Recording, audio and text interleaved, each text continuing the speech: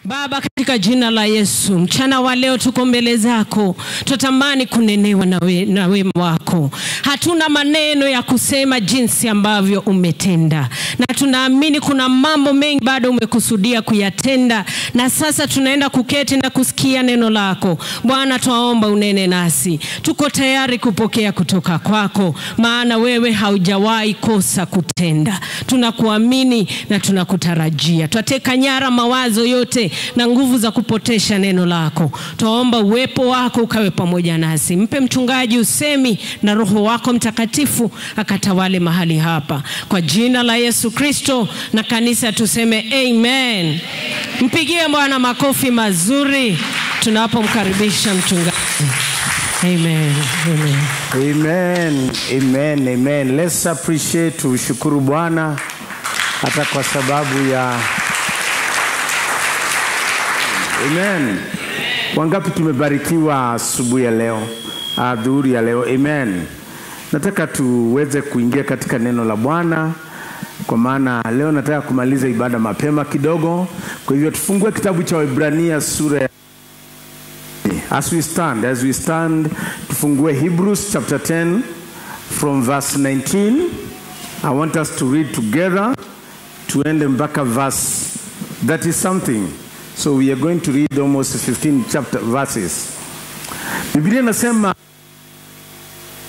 and sisters, since we have confidence to enter the most holy place by the blood of Jesus, by a new and living way open for that is his body, since we have a great priest over the house of God, let us draw near to God with a sincere heart and with the full assurance that faith brings, having our hearts sprinkled to cleanse us from our guilt concerns, and having our bodies washed with pure water. Verse 23, let us hold and persevere to the hope we profess, for he who promised is faithful. And let us consider how we may spur one another toward love and good deeds. Let's go to verse what? Not giving up meeting together as the habit of some. As habit of are in the habit one another, all the more as you see the day approaching. Verse 26, if we deliberately keep on sinning after we have received the knowledge of the truth, no sacrifice for sin is left, but only a fearful expectation of judgment and of raging fire that will consume the enemies of God. Verse 28, anyone who rejected the law of Moses died without mercy on the testimony of 2 or 3. How much more severely do you think someone deserves to be punished who has trampled the Son of God underfoot, who has treated as an unholy thing the blood of the covenant that sacrificed them, and who has insulted the Spirit of grace? For we know him who said, it is mine to avenge, I will repay. And again, the Lord will judge his people. It is a dreadful thing to fall into the hands of the living God. Remember those earlier days after you had received the light, when you endured in a great conflict full of suffering. Sometimes you were publicly exposed to insults and persecutions. At other times you stood side by side with those who so treated. You suffered along with those in prison and joyfully accepted confiscation of your property. But you knew that you yourselves had a better and lasting possessions. For in a little while you will be richly rewarded. He who is coming will come and will not delay. and by my righteous but my righteous one will live by faith, and I take no pressure in the one who shrinks back. But we do not belong to those who shrink back and are destroyed. We do not belong to those who shrink back and are destroyed, but to those who have faith and are saved in Jesus' name. Father, we thank you for your word. I pray as I minister naponena na watu wako kwa neno lako siku ya leo. I pray for grace. I pray for favor. I pray that this word will be of benefit kwa utukufu wa jina lako. Bariki watu wako na uinue kwa utukufu wa jina lako. Katika jina la Yesu tumeomba na kuamini. Can we shout amen? Tupigie Bwana makofi mazuri. Tunaweza keti, we can have a seat in Jesus' name. Thank you for coming. Asante kwa kupatikana katika ibada hii ya pili. May the Lord literally bless you in Jesus' name. Leo nataka kuongea kwa ufupi. Nimesoma maandiko marefu na maybe Mungu atakusaidia as you go and sit down. These scriptures will come live to you. They are deep scriptures, very deep scriptures. But in a short while, I want to talk about a faith that leads to victory. Imani inaoleta ushindi katika maisha yetu. We are living in a time where there is a lot of complaint. Kuna malalamishi mengi, kuna complaint mingi, na kuna vitu vingi. Na hapa ndipo maandiko ya verse 37, but my righteous shall live by faith. Bwana wetu asifiwe. Watu wanaomjua Mungu wao hawaishi kwa vitu ambavyo vinavyotendeka, wanaishi kwa imani ambayo Mungu ameweka katika maisha yao. It is faith that keeps believers to move on. It is faith that protects people from going back. It is faith that gives us victory when we feel like we are being defeated. Bwana wetu asifiwe. Ikiwa kuna kitu kitakupa ushindi katika maisha yako, it is nothing big but faith. Your faith will deliver you.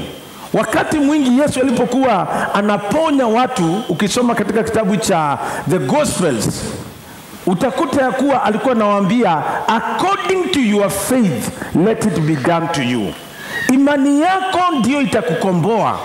Wakati mambo hayendi vile ambavyo unavyotarajia, it is your faith that will keep you moving even when things are not going in the right direction.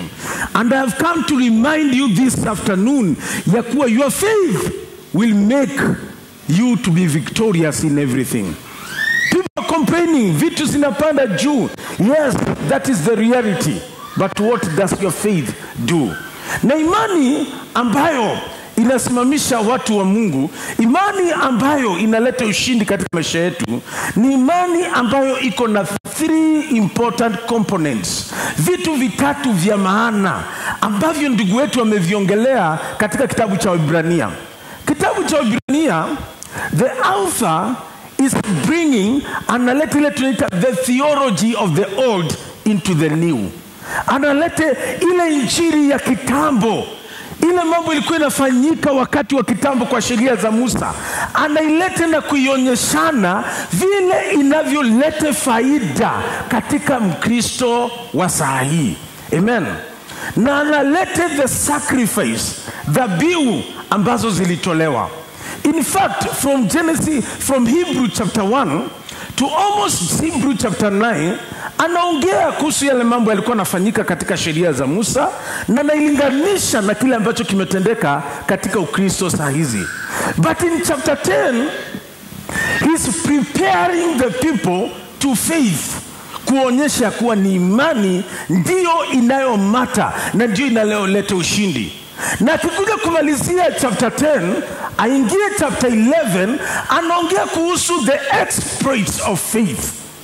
Ana introduce how faith ni ya maana katika Mkristo.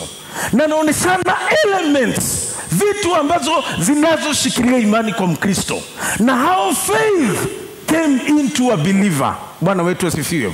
But akifika chapter 11, anasonga mbele na kuoneshana the exploits of faith. Anachukua mtu mmoja, anachukua Abraham, anachukua Noah, anachukua hao watu wote.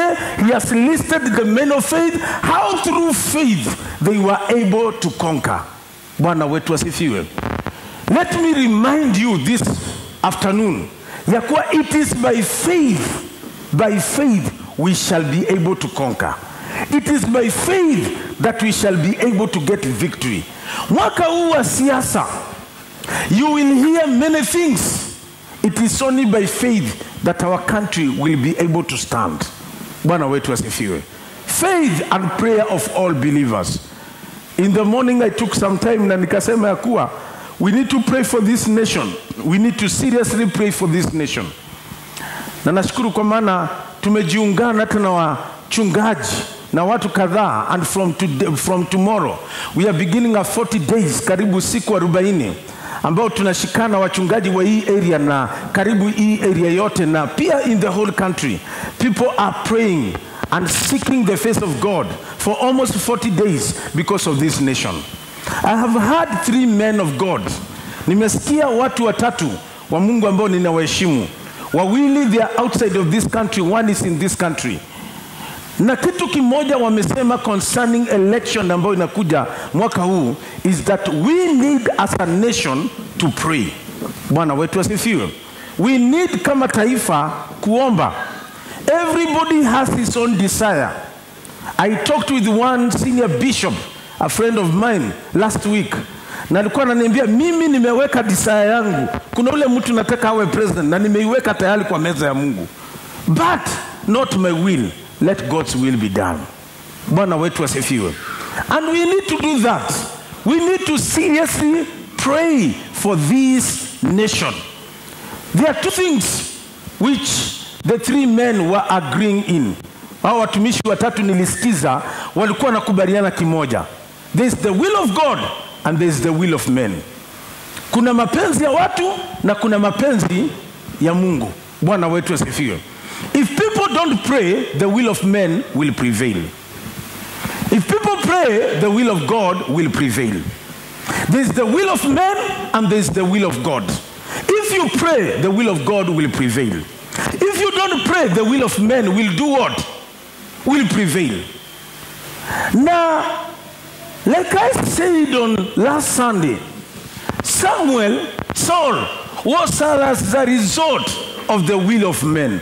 Watu walitaka mfalme na they pushed God, na Mungu akawape mtu ambaye walitaka. That was Saul. And the Bible records wakati wa Saul, people did not inquire of the Lord. Hata sanduku la Bwana lilikaa kwa nyumba ya mtu for 20 years wakati Saul alikuweko.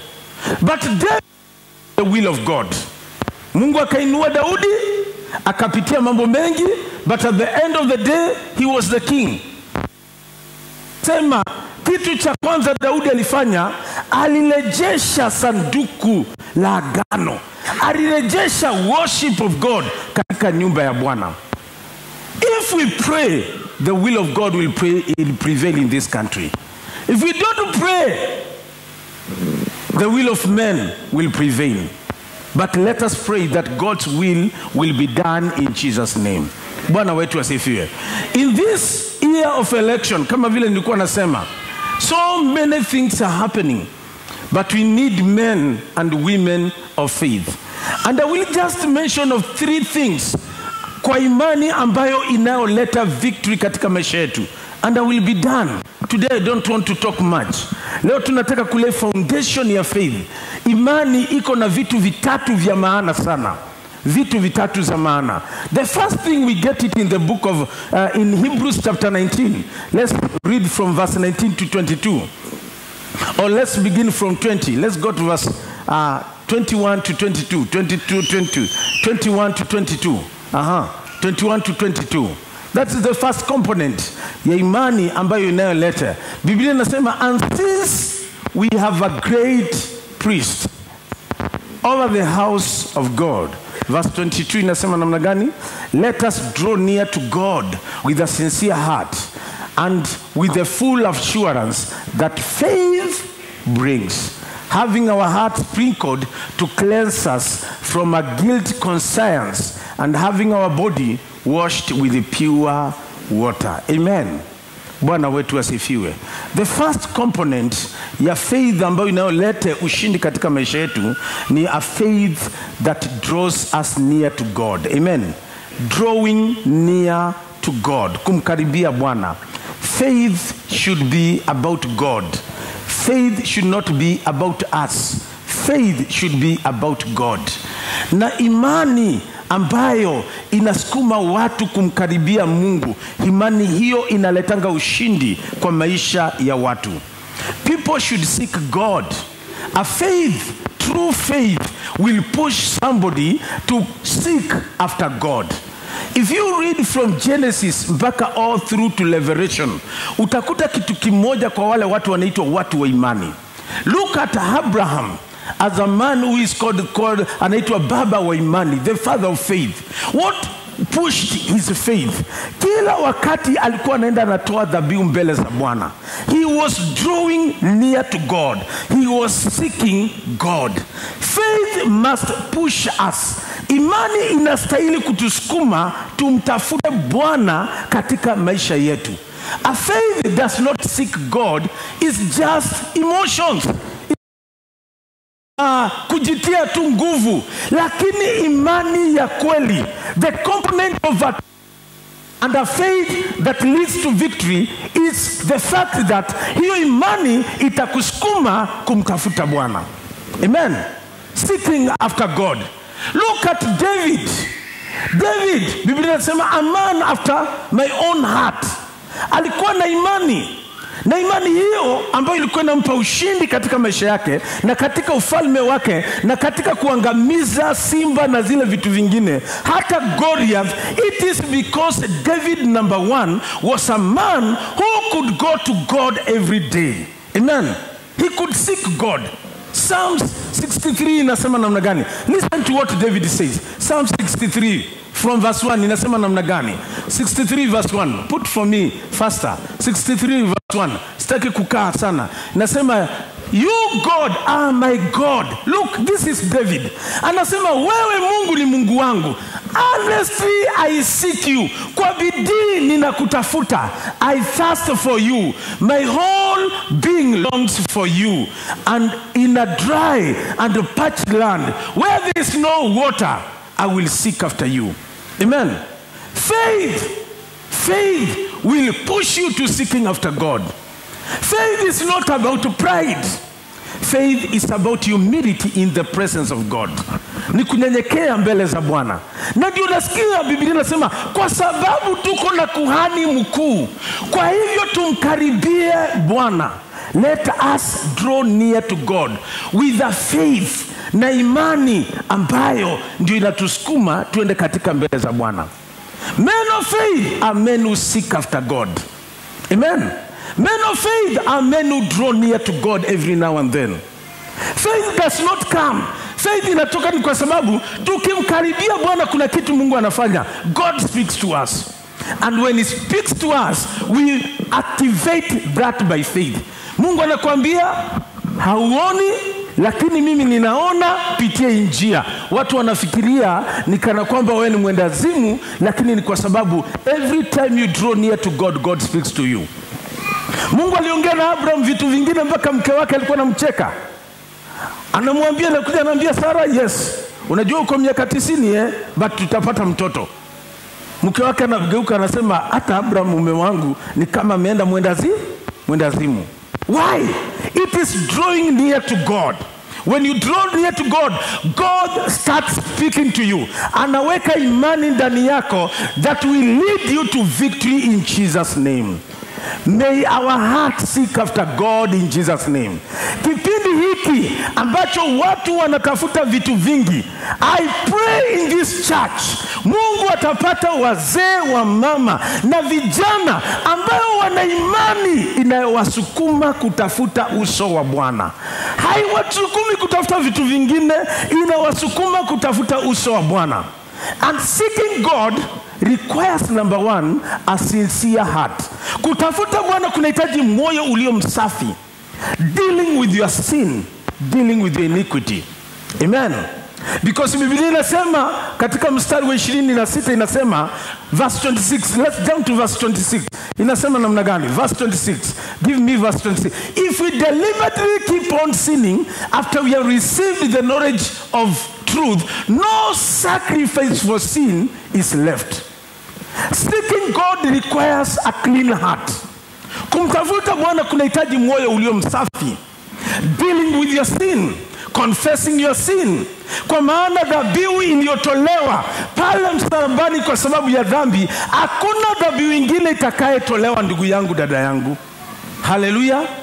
Therefore, for us to draw near to God, we should do it vile Biblia inasema katika mstari wa pili. Therefore, 22, just jump to 24 too. Jump to 22 again. Inasema, let us draw near to God with a sincere heart.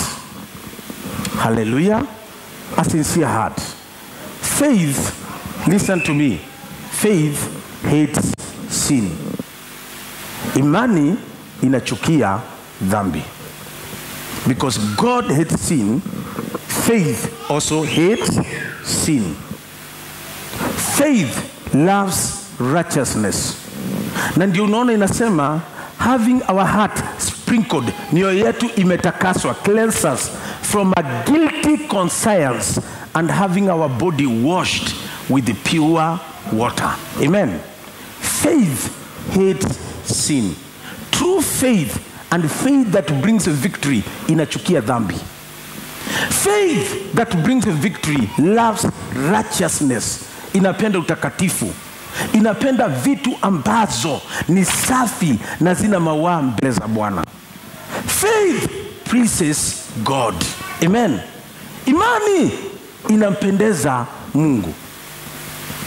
Na ndio Biblia inasema katika kitabu cha Hebrews. Let's jump to Hebrews chapter 11 verse 6. Inasema namna gani? Without faith, it is impossible to please God. It is impossible to please, because anyone who comes to him must believe that he exists, and he rewards those who do what? Honestly seek him. So faith and seeking God goes together. Kwa nini imani yetu wakati mwingine inakuwa haba? That is what I'm trying to answer this afternoon. Kwa nini imani yetu saa zingine inakuanga haba? Because imani yetu ni haba kwa sababu haitusukumi kumtafuta Bwana. When we seek God, our faith is strengthened. We can speak things and things start happening in our life. Amen. And we live a life of victory because tunamtafuta Bwana. And this is my challenge to this church. Let us seek God. Amen. Hii kipindi tafuta Bwana, ndugu yangu. Dada yangu, tafuta Bwana. Young person, seek God. Seek God. That is the first component. Faith will lead you to draw near to God. Imani itakufanya umpende Mungu zaidi na usongee karibu. That is the first thing. Amen. The second component that our brother is expounding katika haya maandiko is in verse 23. It's in verse 23. The second component ya faith inasema, let us hold unswerving to the hope we profess, for he who promised is faithful. First component ya imani ambayo inaleta ushindi ni imani inayotusongesha mbele za Bwana. A person who comes draw near to God, that person imani yake inamletea ushindi. The second thing is holding fast on our confession. Kushikilia kile ambacho tunaamini. Faith is about holding your Christianity. You believe in God, hold firm that one. Hii ndio wakati watu wa Kristo wengi wanasahau wameokoka. Wanakumbuka au ni wa kabila gani? Fulani, mimi ni wa kabila fulani. In 2007, people never hold on what they believe. Watu walianza hata kwa kanisani kupigana wenyewe kanisani. Na hata sio kanisani, mke na mume. mimi nimeoa Mkikuyu, mimi ni kabila fulani, na kwa hivyo anaanza mpaka kupiga mke wake ni kwa sababu wa kabila fulani, because of tribal things. Faith is about holding fast on the what you believe in. Bwana wetu asifiwe. Kushikilia kile ambacho unaamini. And I want to encourage believers in this period of politics, hold firm on Jesus Christ. Shikilia Yesu. Wacha kushikilia mwanasiasa. Wacha kushikilia ule mtu unaamini ndiye atakuwa president, ama atakuwa MP, ama atakuwa nini. Shikilia Yesu. Kwa maana huyo atakuja, anaweza anguka, anaweza pata, lakini ukishikilia Yesu, Jesus will never be defeated. Jesus will never be defeated. Na ndio ndugu wetu akasema, hold and persevere, bila kutikika, bila kuwa na wasiwasi. I am praying for the church in Kenya in this period of election that we will stand firm for Jesus. Tutasimama sababu ya kile tunaamini. Amen. Kwa maana imani ambayo italeta ushindi ni imani ambayo inatetea what you believe in. Ndugu wetu Jude, let's jump to Jude verse 3. Jude is the second book in the New Testament. Jude verse 3 inasema namna gani? Dear friends, although I was eager to write to you about salvation we share, ndugu wetu alitaka kuandikia wapendwa wale kuhusu wokovu ambao ni ya maana. I felt compelled. Anasema ninasikia nimehimizwa kuwaandikia. Na hata mimi leo ninasikia kuwaambia. Urge you to contend for the faith that was once for all entrusted to God's holy people. Pigania, shikilia, defend the faith, defend the belief that was entrusted to God's people. Amen. Don't allow anything else kutoa hiyo. A faith that gives victory, ambayo inaleta ushindi, ni imani ambayo kitu cha kwanza inatetea kile kiko ndani yake. That's why Biblia inasema katika kitabu cha Ibrania, wengine hata waliteswa, wengine hata wakauawa kwa sababu ya imani, wengine hata hawakuona mambo ikitimia, but their faith is a testimony mpaka wakati wa leo. Faith that brings a victory is a faith that holds, inashikilia kila ambacho Mungu ameweka ndani yako. You are born again, hold firm on that in Jesus name. Pesa ya siasa, because siasa hii itamwagwa pesa mingi. Nasikia kuna billions zimemwagwa tayari, na bado zingine zitamwagwa. Bado kuna pesa zitamwagwa. Pesa ya siasa isiue kile ambacho umeamini katika maisha yako. It will kill your faith. Na Biblia inasema the righteous shall live by faith. So ikiwa imani yako, how will you live? Will you live by politics? Will you live by what? May we hold firmly in Jesus name. Tushikilie kile Mungu ameweka ndani yetu katika jina la Yesu. Don't allow the devil to divide you on the lines of politics, but let God hold you together katika njia ya kile ambacho umeamini. Amen. Hold firm bila kutetemeka. Hebu weka na hivi, weka King James Version. Weka King James Version, inasema namna gani? King James Version hiyo mstari inasema namna gani? King James Version. King James imepotea, haikuna huko, niweke yangu. King James Version. Hii ya Jackson inapoteanga zingine. Imepatikana. Let us, verse 23. Verse 23, please. Let us hold fast the profession of our faith without doing what? Wavering. Tushikilie kile ambacho tumeamini bila kutikiswa. Put amplified version. I want different version. Put amplified version hapo. Amplified version. Inasema namna gani? Amplified version inasema, let us seize, tuishike and hold fast and retain. The Amplified Version inaweka vitu vitatu: seizing, holding and retaining. Seizing, holding and retaining. Without wavering, the hope we cherish and confess and acknowledgement of it. For he who promised is reliable and faithful to his word. Amen. Let's go to New Living Translation. New Living Translation inasema namna gani? New Living Translation. New Living Translation. New Living Translation inasema namna gani? Without wavering, let us hold tightly to the hope we say we have, for God can be trusted to keep his promise. Amen. Bwana wetu asifiwe. Let us hold tightly. Shikilia hiyo wokovu wako kwa nguvu. Salimia jirani yako, mwambie shikilia kwa nguvu. Bwana wetu asifiwe. Siasa isikutoe katika wokovu. Siasa isikutoe katika wokovu. Ati mimi ni wa mlengo fulani, mimi ni wa mlengo fulani, ni sawa. Lakini isikutoe katika kile Mungu ameweka, because it will dilute your faith. Itafanya imani yako ipungue. Tamaa za ulimwengu huu zisikutoe katika wokovu wako. The desires of this world zisikutoe katika wokovu wako. Bwana wetu asifiwe. Desires. Kutamani kama wewe ni kijana, kutamani kuolewa ama kuoa, usikutoe katika wokovu wako. Because these things are passing away. Hizi vitu ni vitu ambazo zinapita. The Bible says, why should we hold firmly? Because the God that promises can be trusted. Yule Mungu ambaye ameahidi tunaweza muamini. I want to tell you this afternoon, we have a God we can trust.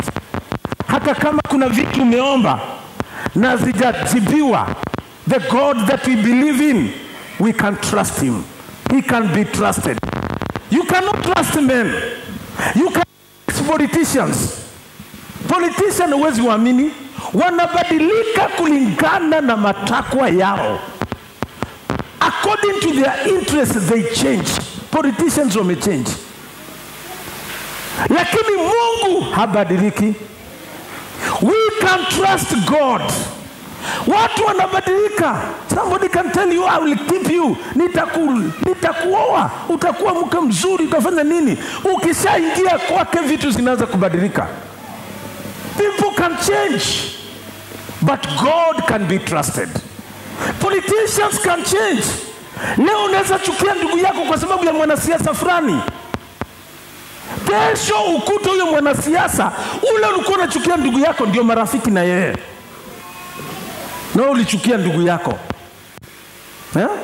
Now we know that. We know that. Politicians can change.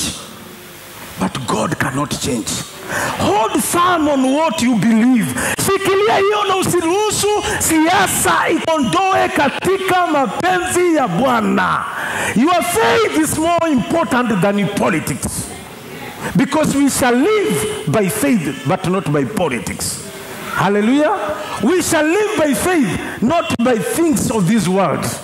Vitu vya ulimwengu wetu zinaonekana ziko mbali, but when you hold firm on that which God has called you, Mungu atasimama na wewe. And I pray in this church, may we hold firm on what God has called us to do. Tushikilia hicho Mungu ameweza kutishikilia. The second component of faith is holding firm on what you believe. The hope in Jesus. That faith will give you victory in Jesus' name. And the last thing I want to finish now. The last thing, the last component ya imani ambayo inashinda iko katika mstari wa 24 and verse 25. Let's go to 24 and verse 25. 24 and verse 25. Hebrews chapter 10 verse 24 to 25. Inasema namna gani? And let us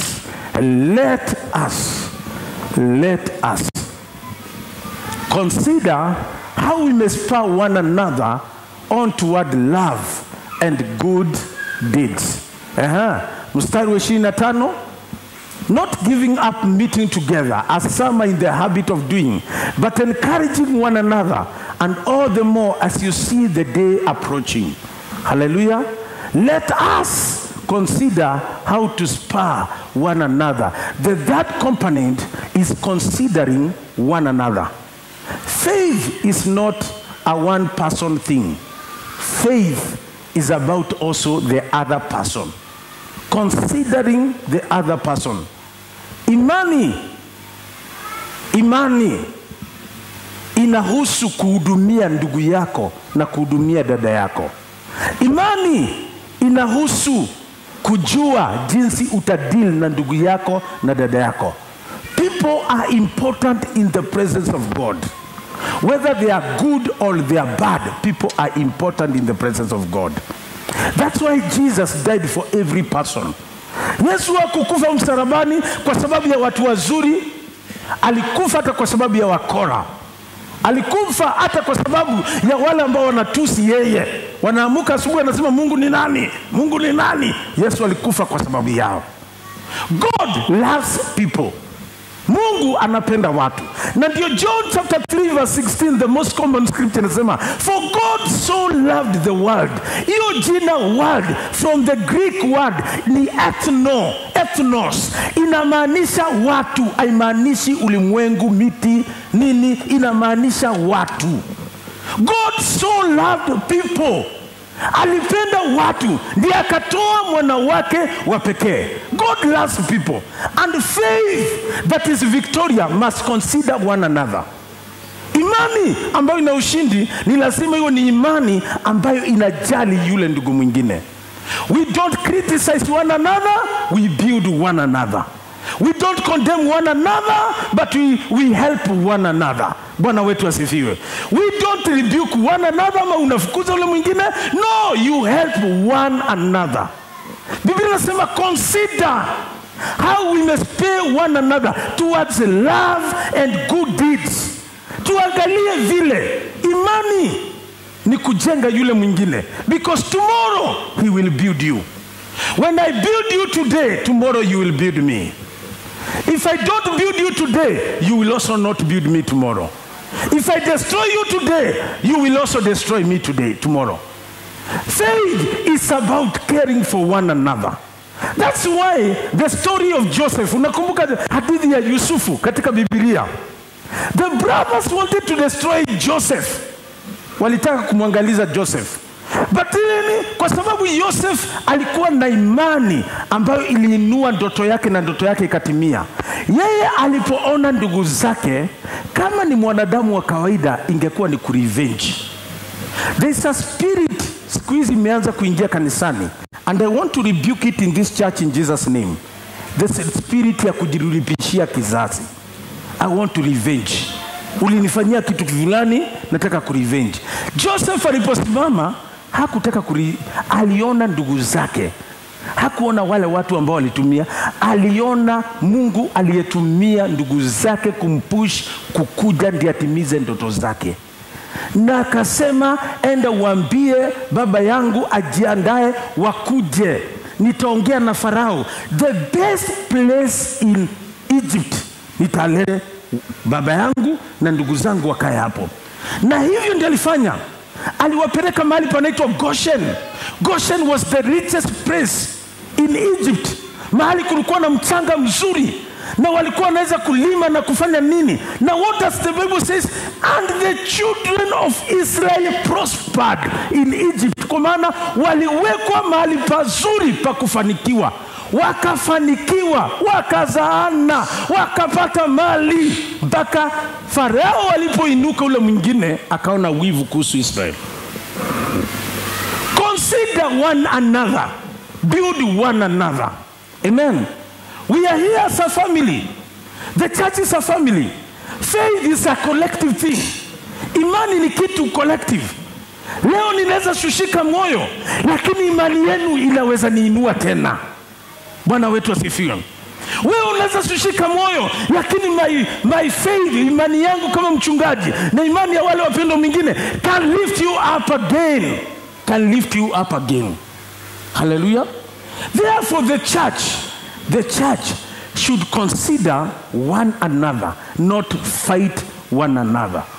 The spirit ambayo inataka kupandwa na yule muovu ya kuvunja kanisa in lines of politics, in lines of tribal, in lines of mimi ni wa area hii, mimi ni wa mtu hii.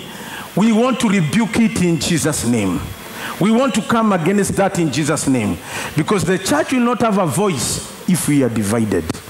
Ikiwa tumegawanyika, we will not have point. Bwana wetu asifiwe.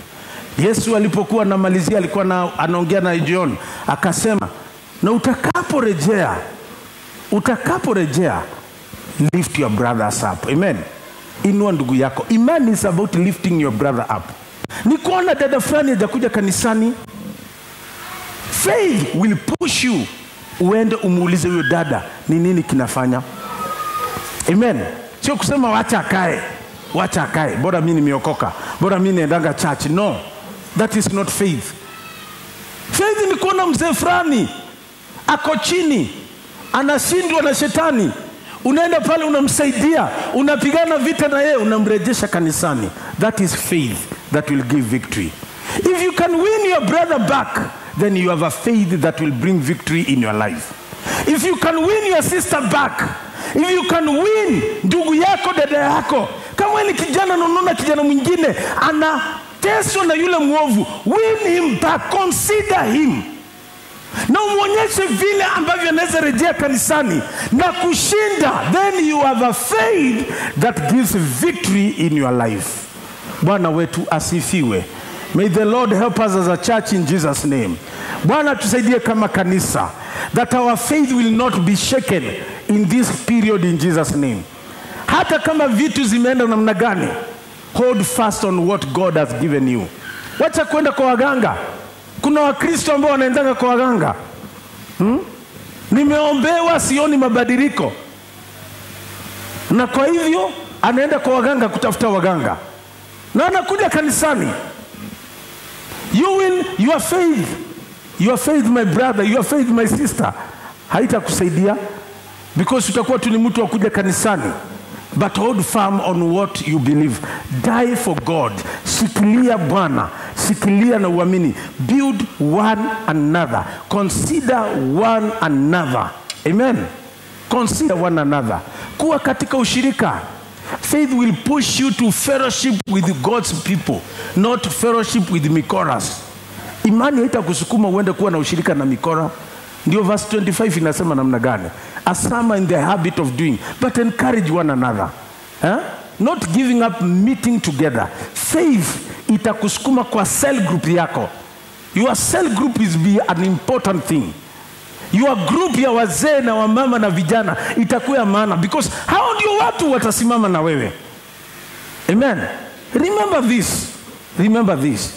When somebody is blessed in the house of God, kwa mfano wacha tuniwache katika nyumba Bwana, ikiwa mtu anabarikiwa kwenu, a true person will be a blessing to the whole family. Sindio? If somebody, your brother in this church is blessed, he will be also a blessing to you. If we hold the right faith. Bwana wetu asifiwe. Atakushikilia. Na leo sione uko juu, fikiria kesho uhitaji huyo mwingine. Vindu vijenjanga. Vitu fanya nini? Ubadilika. Unaweza jikuta uko chini kidogo na mwingine yuko juu, na aseme kwa maana sasa niko juu, wacha niinue huyu alikuwa juu, muende juu pamoja. Consider one another. Don't think of another person umuone kwa hii kanisa na umuone ni kana kwamba ni mtu ambaye hawezi fanya jambo lolote. Every person is important in Jesus' name. Faith counts every person important. Imani inaona kila mtu ni wa maana. Amen. Kila mtu ni wa maana. May God give us a faith that will be able to overcome in Jesus' name. May God build in you a faith through these three pillars. Vitu vitatu za maana.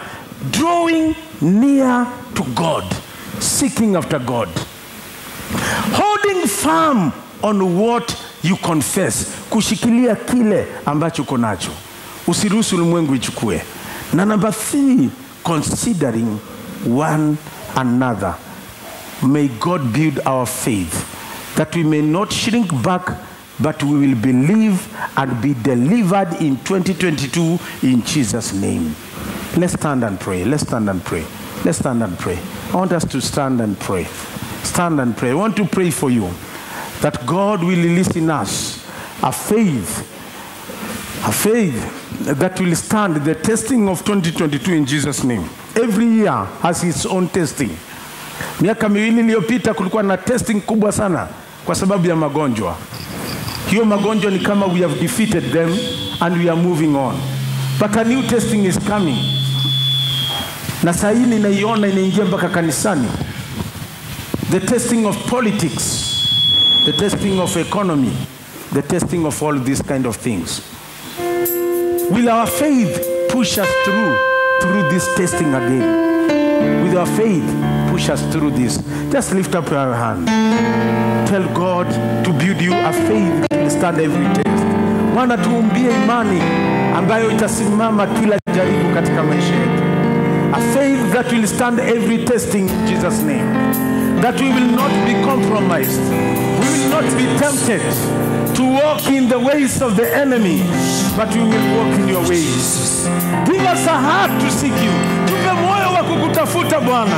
Moyo wa kusongea karibu na wewe. Give us the spirit, the will to say no to unrighteousness. Kusema hapana kwa mambo ambayo mpendezi. Give us a faith that will consider and build one another, and that your name will be exalted, Lord. We love you and we worship you. We love you and we honor you, Lord. We love you this afternoon. We worship you. You are great and you are holy and you are mighty.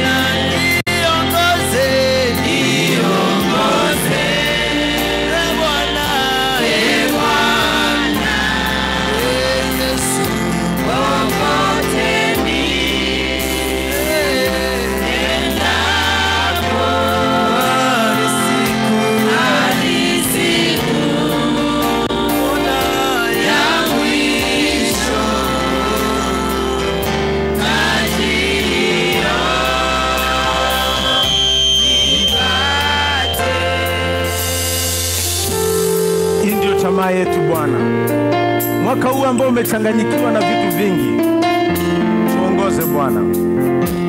Lead us into your will. Tuongoze katika mapenzi yako na katika njia zako Bwana. Deliver us from the schemes of the devil. Tutegue na utukomboe kutokana na hatari za yule mwovu.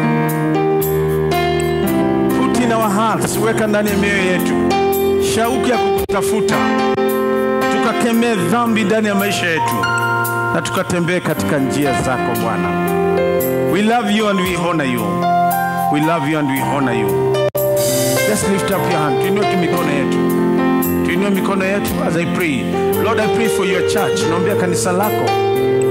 Father, give us a faith that will overcome every challenge this year in Jesus' name. Naombea wazee, naombea wamama, naombea vijana.